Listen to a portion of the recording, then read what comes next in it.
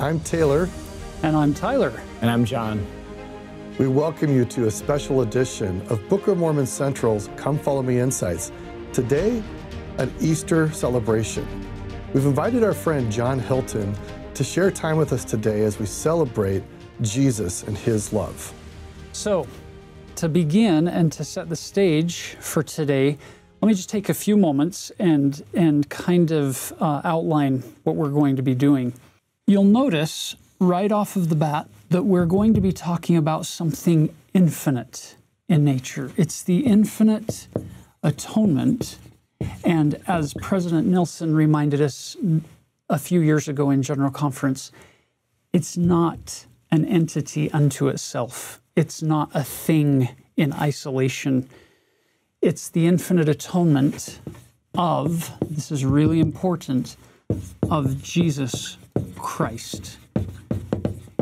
So sometimes we can get so excited about what the atonement can do for us, or how the atonement can help us, or heal us, or forgive us, when at the end of the day, the atonement itself doesn't do any of those things.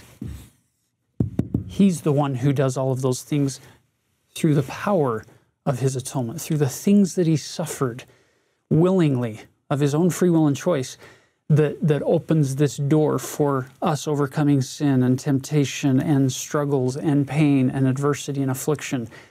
It's important that we keep the focus, especially on Easter, around this time of year, that we keep the focus clearly on this Son of God as we celebrate the most important event in the history of the universe, I think, in the history of eternity as far as we're concerned for our salvation. So, to begin, Taylor's going to help us understand the foundation of where we get most of our information from the first century in the Holy Land regarding the events of the infinite atonement of Jesus Christ. So, we are celebrating Easter. If you turn and face east in the morning, what do you typically see if there are no clouds? The brilliant, beautiful sunrise. That is Jesus, symbolically. And that is what Easter is all about. It's about facing east, the resurrection of the rising sun. Easter reminds us that because of Jesus, all of us can be resurrected physically and spiritually if we center on Jesus. So the scriptures have lots of great stories about Jesus. And in particular, if we look at the four Gospels in the New Testament, this is where we get much of our information about Jesus, his life, his death, and his resurrection. The Gospels, as we've talked about in the past, the word Gospels means the good news. And it is good news. God has spoken forth from heaven through the living word, his Son, Jesus Christ. And we have four incredible disciples who each penned their witness of who Jesus was. So we have an invitation to you that as you learn more about Jesus, you might look specifically at how Matthew, Mark, Luke, and John each witnessed or testified of Jesus. What is similar? What is different about those witnesses? Similarly, when you are listening in testimony meeting, you have all these members of the church who each witness of Jesus Christ, but each in their own way, and there's something beautiful to learn. So I want to just give you a moment or two to hear about what the Gospels are as literature. So when the Gospels were written anciently, they were written in the guise of an ancient biography. Now in the modern day, most of us generally understand what a biography is. And many biographies are very lengthy. And they basically go from like before the person was born through every little thing they did as a child, and their young age and their middle life and how they died and their legacy. But every last detail we try to pack into these biographies. That is a modern biography where we try to trace the character development of the hero of the story. Ancient biographies were a little bit different. Let me just point out why ancient biographies were composed.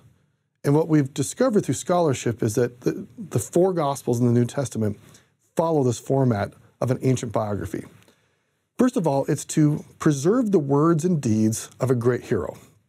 Second, to preserve the memory of a great person, to provide praise for that individual so that the reader will follow that hero And you reveal the character of the hero through that story. And in particular, ancient biographies often would deeply focus on the manner of the death of the hero as a way of revealing their character. Now, if you think about the four Gospels, only two of them even talk about the birth of Jesus. They spend most of their time only in the last year or two or three of Jesus' life. And even then, most of the focus of the Gospels is the last week of Jesus' life, with a deep focus on the suffering leading up to his death, his crucifixion, and then his resurrection. And I might point out that for an ancient reader who was familiar with ancient biographies, they would have been stunned to read about Jesus, because in the ancient biographies, the hero never came back to life, ever. And yet here we have four witnesses saying, this hero not only died for all of us, but the character of this hero is that he had the ability to come back to life. And because of that, you too can live again. That is the beautiful promise of Easter. And so in this Easter celebration, we invite you to think about all the times Jesus has lifted you up. Wherever you're at in your life, you can be lifted up by the power, mercy, grace, and goodness of God. That is our witness to you today, and that is what we're going to be spending our time talking about. Okay, so as we jump into discussing the events of that final week of the Savior's life, with emphasis on the final 24 hours, let's just get a really quick overview here on the board. So, there are some differences and there are some similarities between Matthew, Mark, Luke, and John on the various events and when they took place and what order they took place in and how they unfolded. But John, how would you help us contextualize what's happening from Sunday to Wednesday, not particularly in order, but some of the major events? So, for example, on Sunday, you have the triumphal entry. The Savior enters into Jerusalem, and along with that, there's the host of people who are praising him as he enters in. As Tyler said, the gospel authors differ slightly on the details of which day, but we know the cleansing of the temple is coming up next. Jesus is going to curse a fig tree. He's going to teach some parables in the temple, and the Pharisees and especially the chief priests were there going to perceive that he's speaking against them in parables. One thing that we sometimes don't focus on is that in John chapter 12, some Greeks seek an audience with Jesus, and he gives a testimony to them, and the voice of God speaks from heaven, testifying of his son, Jesus Christ. It's another powerful event in these final few days. So this leads us up to the critical time period, which is, there is a lot that's going to happen in this last 24 hours of Jesus' life. So we'll start probably with the Last Supper. And so while we don't know the precise physical location where this was held, Jesus is going to meet with his disciples, and that's when Judas Iscariot will leave to go and betray the Savior. And from there, the Savior will walk across the Kidron Valley into Gethsemane. A little interesting detail, we often talk about the Garden of Gethsemane, but that is not a scriptural phrase. John talks about a garden, and Matthew and Mark talk about Gethsemane. And we've put that together as the Garden of Gethsemane. And that's where the Savior will offer a prayer, specifically with Peter, taking Peter, James, and John aside, and suffer for our sins. From Gethsemane, Christ will be betrayed and taken to the house of Caiaphas. John adds in an extra trial. All of the Gospels talk about the trial at the house of Caiaphas. They call it a palace, which gives us an indication of the wealth of the high priests at that time. And from there, Christ will go to Pilate. And so now, as we're into the morning of the day of his death, he'll be tried before Pilate. Luke tells us that there was also a trial before Herod Antipas. And eventually the Savior will walk what we today call the Via Dolorosa, the way of sorrows. And on the way to the cross, that's where we have Jesus speaking to the women who are mourning his death. We have Simon who carries his cross. And finally, Christ is taken to the place that we often refer to as Calvary, as Luke's term, or Golgotha. And it's interesting to know that we sometimes talk about the hill of Calvary or going up to Calvary, but the scriptures themselves don't speak about a hill of Calvary. There's no elevation difference that's spoken of in the scriptures. So let's dive deeper into each of these events and look at the significance of what happened in each element on this list, and more importantly, why we should care in the 21st century about what happened here. So let's begin with Gethsemane. So you have this place where Jesus goes to begin the infinite atoning sacrifice, and it's important for us at the outset to note, where does Jesus' suffering take place wherein you and I have some sort of benefit? Is it all in here? Is it in here? Is there any of it in here? Do you and I benefit from anything that took place here? Because sometimes what we like to do as human beings, I think, is we want clearly defined borders. We want clearly defined... This is the box. This is where it all fits, either here or here. When in reality, I think it's important to realize that we have the opening threshold and the closing thresholds when he gives up the ghost.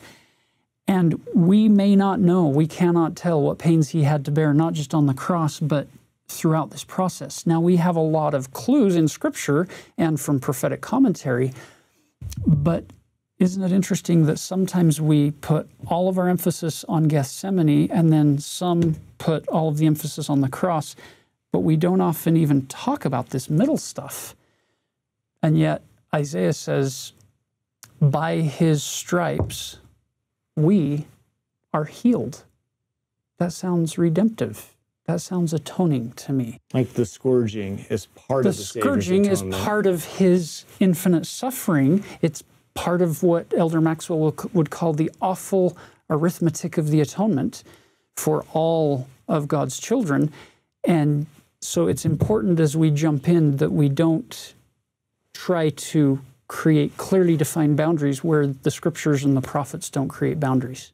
So just to jump in on that, Elder Gerald Lund taught that it is a, quote, doctrinal error to separate out. A lot of people will say something like, well, Jesus atoned for our sins in Gethsemane, and on the cross, that's the resurrection. And again, Elder Lund said that's a doctrinal error to kind of bifurcate it like that. There's more than 50 scriptures that talk about Jesus dying for our sins. Jesus says, I was slain for the sins of the world. I was crucified for the sins of the world. So to separate out Christ atoning from our sins from Calvary is not accurate. He in describing his own gospel in 3 Nephi 27, what does he say? I came down to the earth basically because the Father sent me. And why did the Father send him? To be that I may be lifted up upon by the cross. Men upon this cross. And that's the core of his gospel. Like, he defines his gospel. And if you read in 3 Nephi 27:14, he actually mentions over and over again, lifted up. For this cause I was lifted up. My Father had me lifted up. It's the central focus in his own definition. He's not afraid of talking about the cross. And one other quick thing on this, because I think some people might wonder, well, who actually cares? Like, I don't care if it was Gethsemane or Calvary. Why does it matter? I was talking with Robert Millett, who spent more than 30 years doing interfaith studies and conversations. And one of the things that he lamented to me was that, at least for some Christians, the way that some Latter-day Saints almost exclusively focus on Gethsemane has led them to believe that we don't believe in the importance of the cross, the importance of Christ's atonement on Calvary. And so for some Christians, they may look at members of the Church of Jesus Christ of Latter-day Saints and say, oh, you're not Christian, when we actually do believe in the atoning power of Calvary. So sometimes if we focus exclusively on Gethsemane, we actually create a misperception about what we actually believe. So John, you've done a lot of research on the comparisons between what the Scriptures, what the prophets have said, beginning with Joseph Smith down to our modern day, regarding Gethsemane and the cross on Calvary. What have you learned? So the short version, and honestly, this was a surprise to me. I was having a conversation with a colleague, and he said, John, where do you think the emphasis that we have on Gethsemane comes from? And I was like, well, of course, the Scriptures. So I started looking at the scriptures, and to my surprise, what I found was there's only 2 passages of scripture that talk about Jesus suffering for our sins in Gethsemane. These are powerful scriptures, and they're important ones, but there's just 2 of them. In contrast, there's more than 50 passages of scripture that talk about Jesus Christ dying for our sins. We just have mentioned some of those in passing. Lifted up or slain for the sins of the world. Yeah, and many of those are the Savior's own words, his own voice. Another example in Romans chapter 5, Paul says that while we were yet sinners, Jesus died for our sins. So over and over again, the scriptural emphasis. So I thought, okay, well, it must be Joseph Smith. That's where the Gethsemane emphasis comes from. But that's actually not true. If you look at the writings and sermons of Joseph Smith, he only talks about Gethsemane one time. And in that instance, he's not even talking about suffering for our sins. He uses it as an example of Christ's submission to his Father. But there's more than 30 times that he focuses on the crucifixion. Several of those are specifically about Christ dying for our sins. To make a long story short, across thousands of talks in the Journal of Discourses and General Conference from 1850 to the present day, for every one time a church leader has said something like, Christ suffered for our sins in Gethsemane, there's been more than 5 times that they've said something like, Christ died for our sins. So whether you're looking at the scriptures or the voice of church leaders, or actually to me, what's most important is to look at the voice of the Savior himself. On one powerful occasion in Doctrine and Covenants 19, he focuses on his suffering for sins in Gethsemane. And in contrast, there's more than 20 times that he specifically focuses on his death, his crucifixion, being lifted up upon the cross. And so I'm reminded of a time when I was talking with a friend, and he was pretending to be interested in something that was important to me. And I was like, you're not even interested in this. You don't even care. He was like, but I'm interested in you. And it's an important lesson, right? That when you care about someone, you care about what's important to them. And so even some of us might feel like, oh, I don't like to look at an image of the crucifixion, or I don't like to think about the crucifixion. The fact that it's clearly important to Jesus Christ is an indication that it should be important to us. And at least for me, in my teaching, I'd be curious to know about your experience. In earlier years, when I focused on teaching about Christ's atonement, I would spend most of my time right here in Gethsemane, and then we kind of skim through all of this and jump to the resurrection. Whereas actually the scriptures and the church leaders have had a different emphasis. Yeah. So it's interesting because back in the early 1900s, Elder James E. Talmage wrote the book that many of you are familiar with called Jesus the Christ.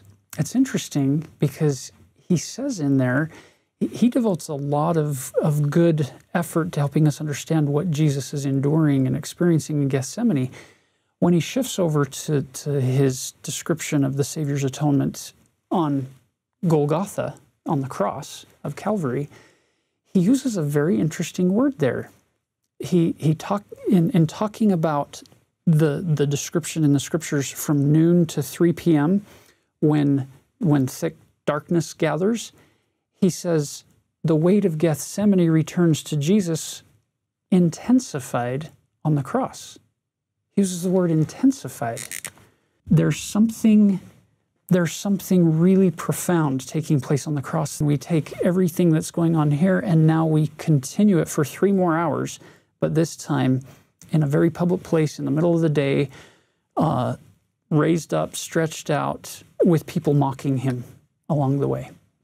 And on that note, in 2018, I believe, we can go back and double check the exact date, but President Nelson actually said something very similar, that Jesus Christ in Gethsemane felt every pain, felt the weight of our sins, and then he said all of this suffering was intensified as he was cruelly crucified on Calvary's cross.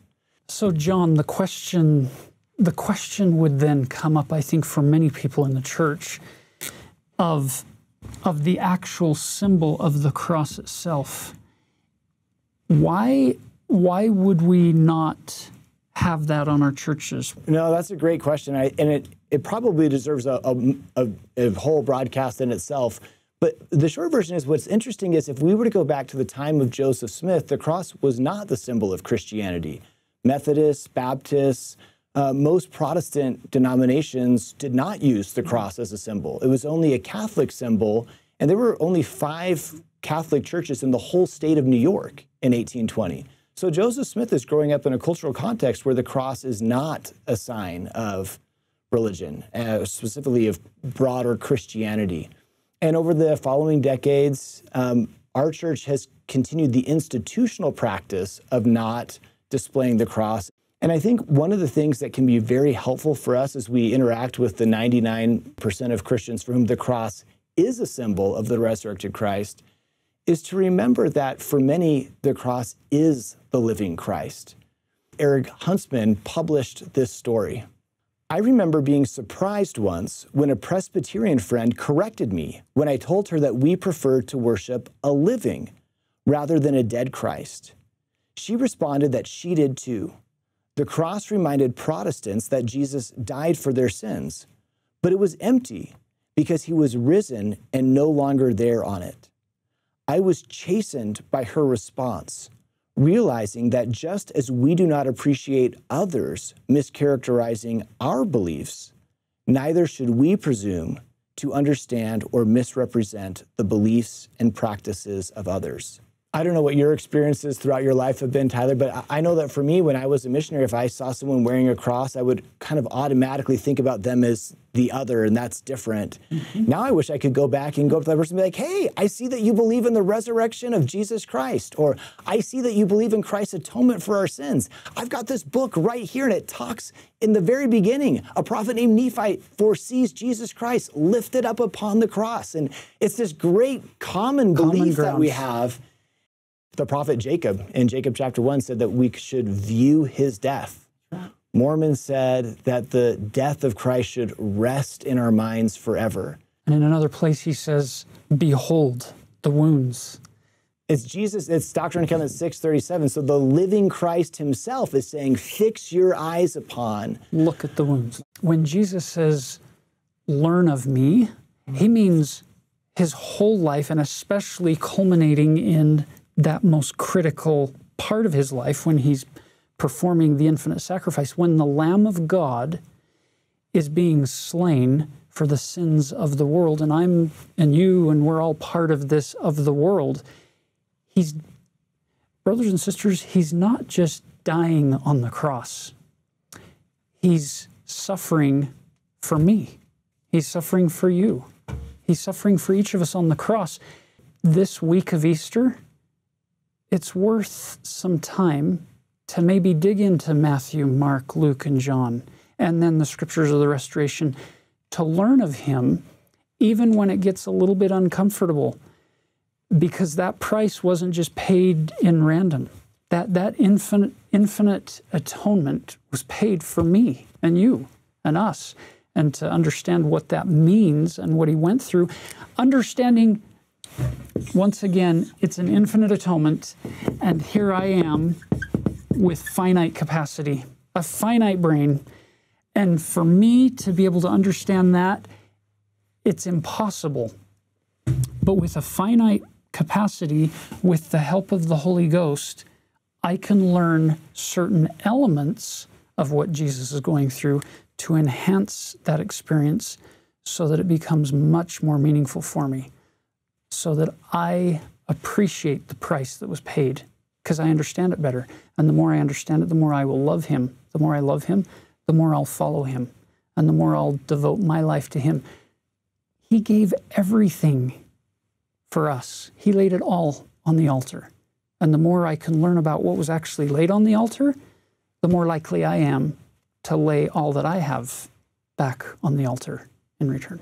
President James D. Faust said that any increase in our understanding of the Savior's atonement draws us to him. There might be some opportunities for me to learn about an aspect of the Savior's atonement that previously I've shied away from a little bit, but any increase in any aspect of the Savior's atonement or increases that learn of me will then help us draw closer to him. And it's been interesting to me to look at a couple of stories from members of the 70 who, before they were converted to the church, found great power in the images that we're talking about. Elder Dubé of the 70 told about an experience when he was 10 years old in Zimbabwe, where he grew up in a Catholic church. He was not a member, but he's looking at these different images of the Savior, and he says, when I got to the picture of the crucifixion, tears came to my eyes. He called it one of the defining moments of his life. He felt this spiritual rush saying, this happened. Jesus died for you. Elder Enzio Bush, he was in the hospital and thought he was going to die. And he just looks at the wall and he sees an image of Christ on the cross. And all of a sudden he's filled with hope. And I think for some people, and this, it's probably going to be different for individuals, but I think especially those who are feeling truly deep pain, there may be something about the image of Christ on the cross that allows us to connect with him in a different way, to realize Jesus truly understands the pain that you're going through. And you or I, in a moment of doubt, we might say, no one understands me. And maybe I don't understand you. And maybe your mom doesn't understand you. Maybe no human understands you. But Jesus does. And for some people, I think it's going to be Gethsemane that really helps them feel that connection. You mentioned the scourging. With his stripes, we are healed. That might be a part of it.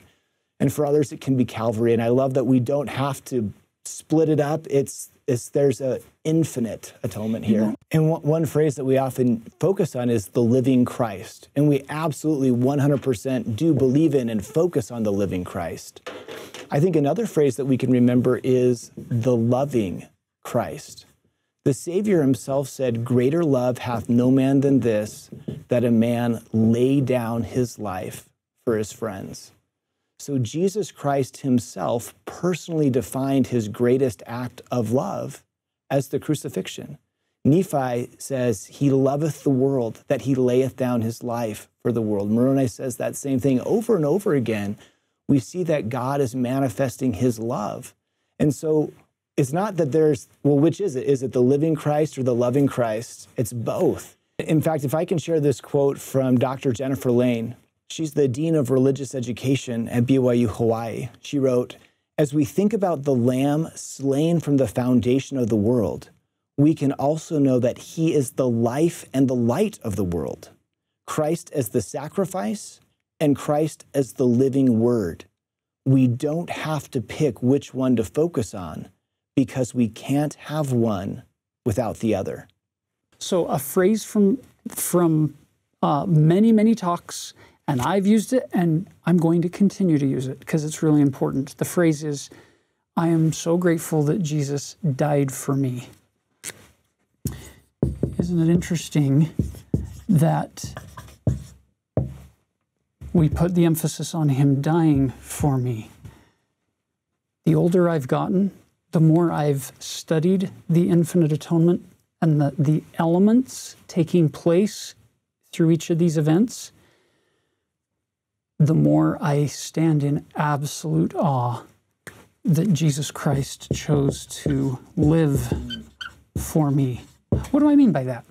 I don't mean just that he resurrected. I mean that when he goes into Gethsemane, knowing the dual nature of his being, half mortal, half God, Mary is his mother and God the Father is his father, it seems to me that the entirety of his mortal aspects would be pleading with him, if not screaming at him to just give up the ghost right then, because this is way, way harder to endure than should ever be expected of anybody.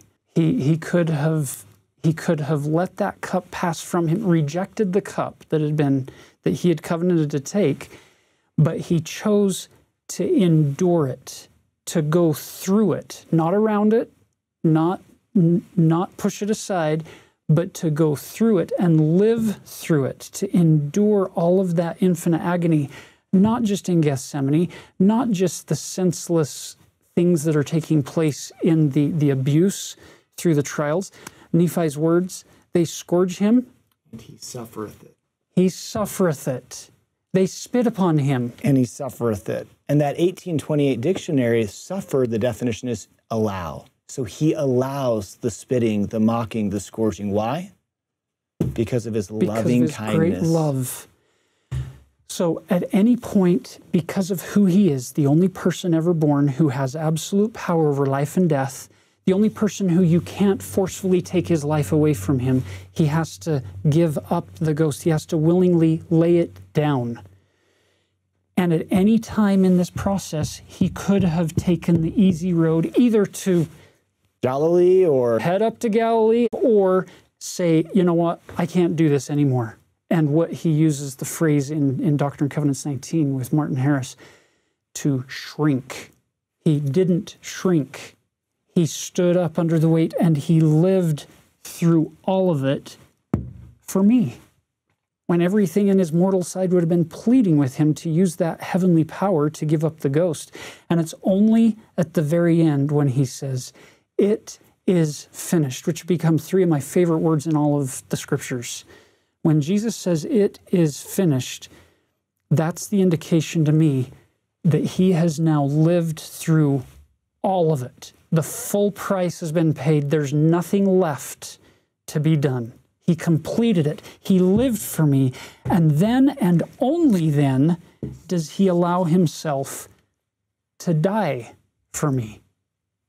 And I think it's important. There might be one person out there today who's saying to themselves, but did he die for me? Am I too far gone? Like, you do not know all the things that I've done. And it's so important that we remember that just like Jesus did not give up on us at any stage here, he is not giving up on us now. It is not too late. So yet, as another witness, if we think about the living Christ, we have this beautiful image that we have in the church. It's our official logo. It's the Christus statue. If we look closely, particularly at the one we have in Salt Lake based on a model in Denmark, well, the original in Denmark, what do we see in that statue? It's the marks of Jesus' suffering on Calvary. So when we worship the living and the loving Christ, his witness to us that he is who he says he is enfleshed in his resurrected body. I remember as a kid asking my dad, like, wait a second, I thought a resurrected body is a perfected body. I think it's curious that Jesus has a perfected resurrected body, and yet he's got wounds in his body. I want you to think about this. We are engraved on the palms of his hands. He does not forget us. He does not forget that he did all these things for us. So when you see that beautiful image that we have as the official logo of the church, you can know that Jesus always and forever will remember you because you are in his hands. I love this concept that Taylor just shared. It reminds me of something our good friend Sean Hopkin, this concept he shared, that when Jesus presents himself to the Nephites, what is his first invitation to them? To come forth and touch the wound in his side and the marks in his hands, his wrists, and his feet. Why? So that they might know that he is their God who came down to this earth to be slain for them, to save them. And the way Sean talks about this is it's in Christ's vulnerability that we find strength. In our own vulnerability, in our own weakness, we can find great strength knowing that, like you were saying, it doesn't matter how deep we've gotten into something, there's still hope. And lest we lose that hope, Christ retains those scars in his perfected, resurrected body as a reminder to us that we're not beyond his reach. Our badness doesn't exceed his power and his goodness. Elder Holland referred to those as signs, the tokens in his hand as signs that bad things happen to the perfect. And I think that's a helpful thing for us to remember as well, that Jesus Christ, who didn't deserve any of this, and maybe you or I in our lives are treated in a way that we don't deserve. But Jesus also understands that. Yeah. Now, let's go to Calvary itself and not talk about the specifics of the physical crucifixion. What we're going to focus on for the last segment here is what do we learn about Jesus, about the kind of a person he is, using this first century biography idea. What do we learn about his character by analyzing the few statements that we have recorded in the New Testament that he uttered while he was on the cross? Recently, I've gone through and looked at every time one of the 7 final statements that Christ makes on the cross has been used in General Conference. So it's been more than 300 times that these statements have been used. And it's the first statement from the Savior that represents about half of those. Yeah. And so as Jesus is being nailed to the cross, he says, "Father, forgive them, for they know not what they do."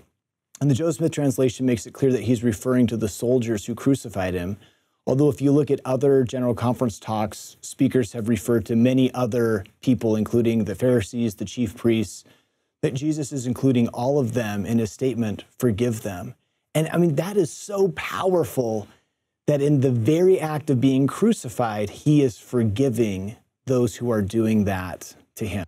And by the way, those Roman soldiers who are in the act of crucifying him, or shortly after they've crucified him, whenever that statement came, they weren't being gentle. They weren't apologizing. Right. These men were mocking him as this symbol of the King of the Jews, this group that for them, that there's not a lot of love there. And there's something about Christ's character of looking outward. I know that when I'm in pain, I look inward and focus on myself. But as Christ was walking to the cross, he turns to comfort the women who are trying to comfort him. Now here on the cross, when he could be spitting at the people who are mocking him, he's forgiving them, thinking about them.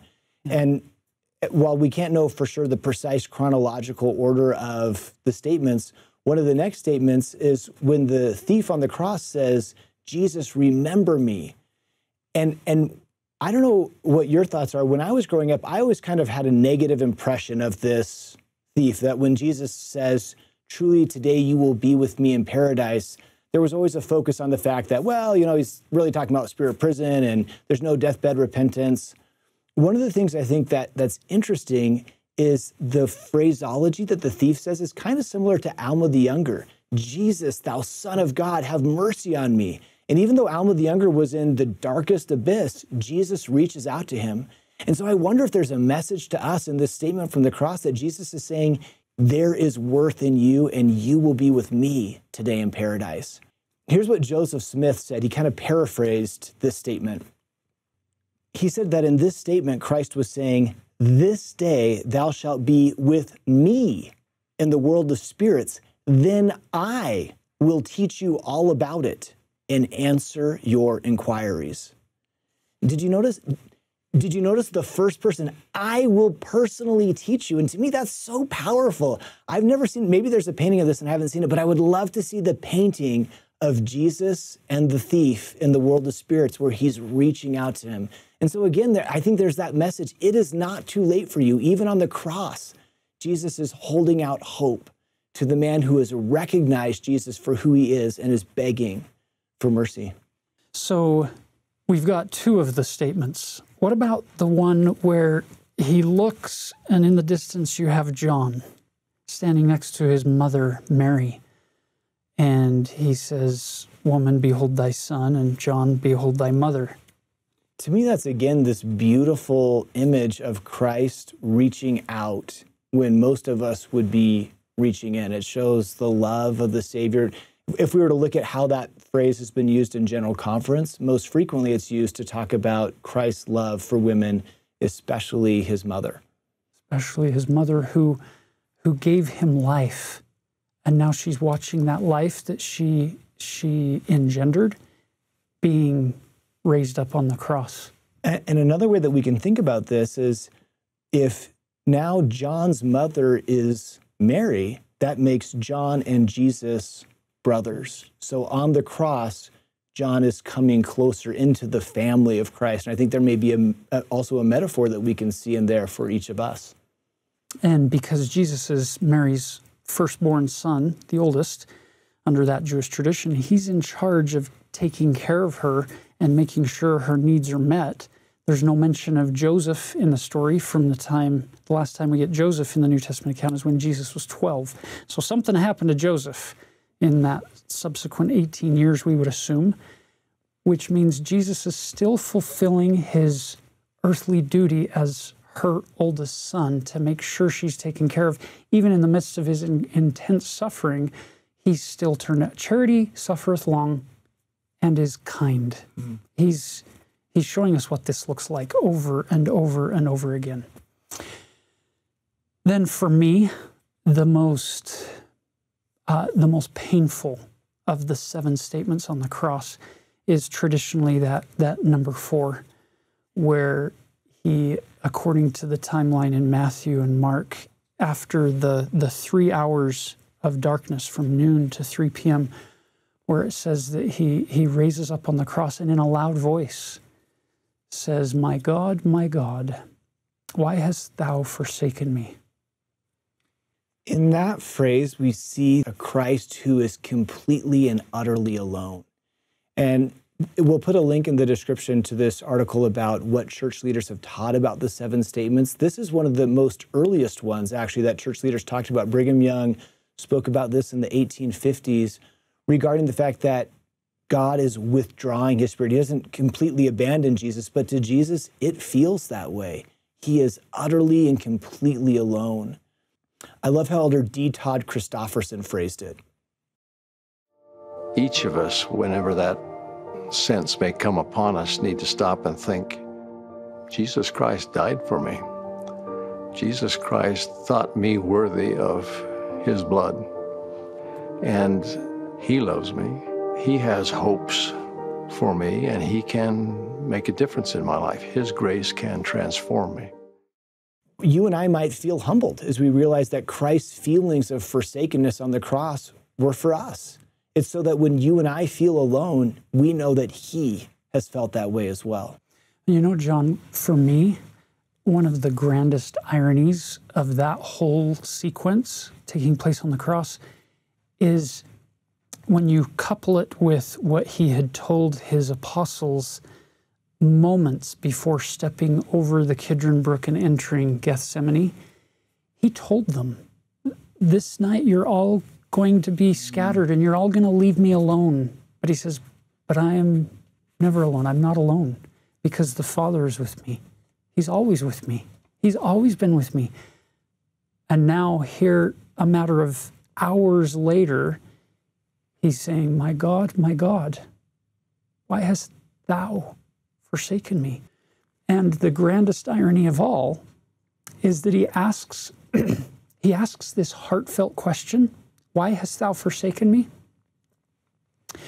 And we have no response in the scriptures. And I love how Elder Holland taught the concept in his great talk, that he gave it as his opinion that never was the Father actually closer to the Son than at that moment, but Jesus wasn't allowed to feel that, thus adding serious depth to Jesus' statement in Doctrine and Covenants 76, verse 107, when he said he tread the winepress alone.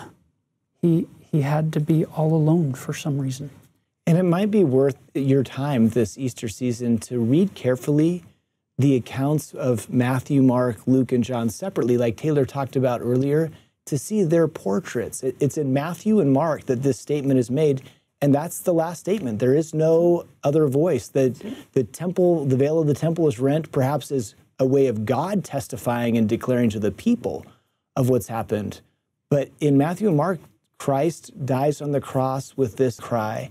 And I think there's a portrait of Jesus that they want us to see and understand that you've so beautifully described. Yeah. And then you get in the Gospel of John that simplest statement of all, I thirst. 2 words. And President Nelson talked about that phrase. That's the phrase that's been least used in General Conference. But President Nelson talked about it in a powerful way, saying that to a doctor of medicine, that is a significant statement. And it's an indication of the unbearable agony and shock that Christ is going through physically and spiritually. Beautiful. And then the last 2 statements kind of go hand in hand. The it is finished, and then Father, into thy hands I commend my spirit. And I mean, I think both of those are beautiful. That last one that you said, Father, into thy hands I commend my spirit. It's like you mentioned earlier, that Christ is laying down his life. No one is making him do it. And it's interesting that in Luke, the very first time we hear the voice of Jesus is when he says to his parents, wist ye not that I must be about my Father's business? And now the last words we hear in Luke, again, turning to his Father's business. These last statements on the cross reveal the character of Christ in a really powerful way. And now for us in the 21st century, I find it fascinating that Taylor already mentioned the church's new logo, with this emphasis of the Christus statue there, knowing that the marks of this infinite atonement are retained in his hands and in his feet and in his side.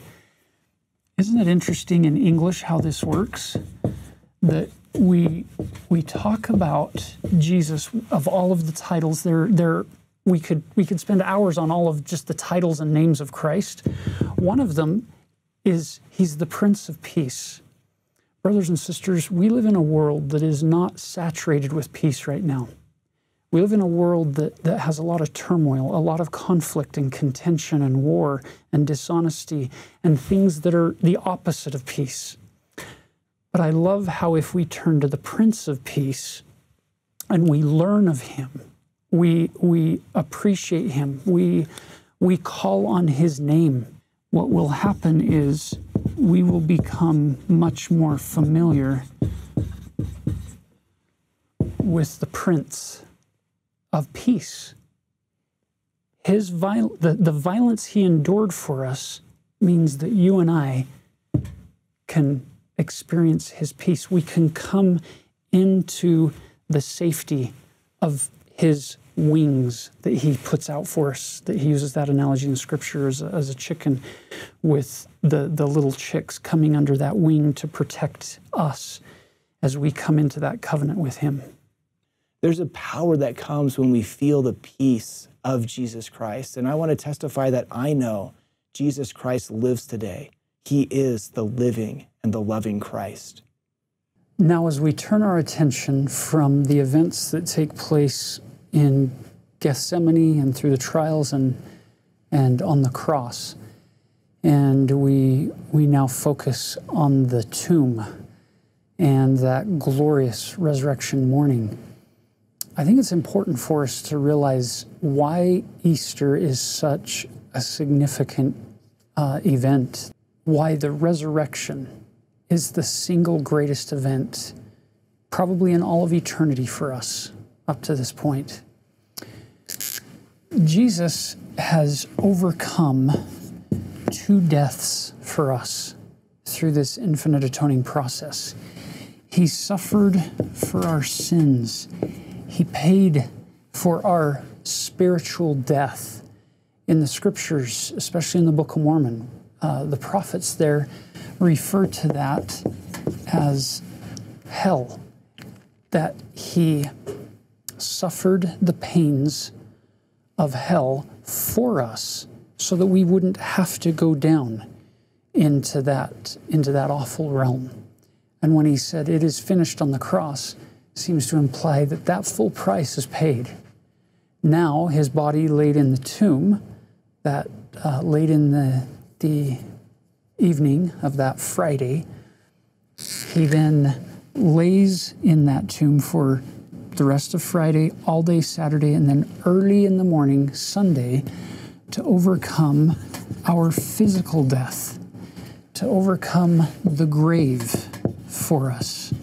It seems that it was required of him to overcome both deaths, what Jacob in the Book of Mormon will call that awful monster, death and hell.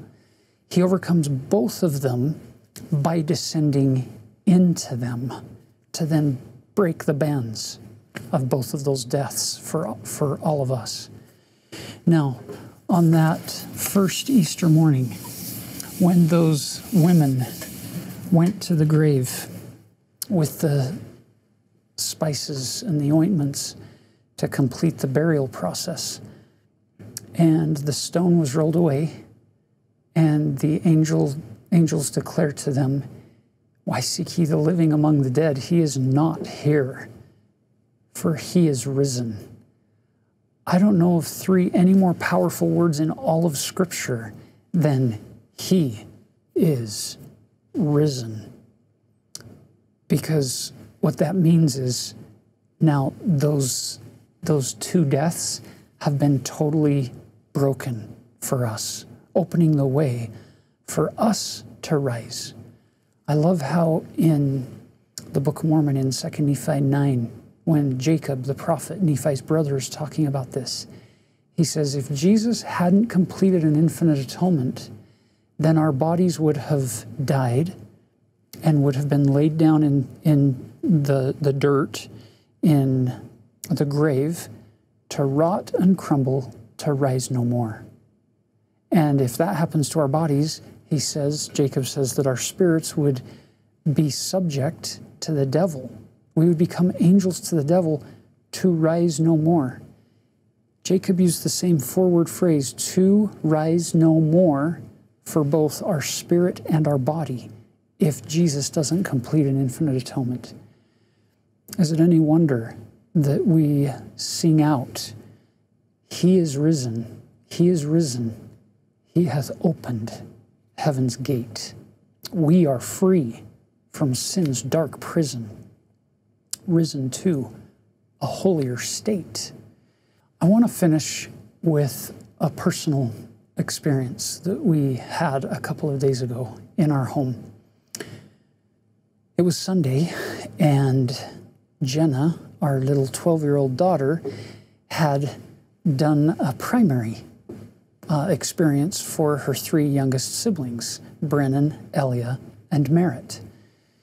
And they sang Easter songs, and they had a little craft. And later that evening, as we're gathered around eating dinner, Jenna mentioned, hey, did you all see the neat craft that the little kids did for their primary lesson today? And there were 4 of these sitting over on the side of the room. And our little Merritt, the youngest, age 5, he was so proud of his, as my wife went and got his and was admiring it. And then little Merritt said, and did you see the tears? And all of us looked at each other and thought, well, what is he talking about? Did we see the tears? And this little 5-year-old said to us, the tears on Jesus's face.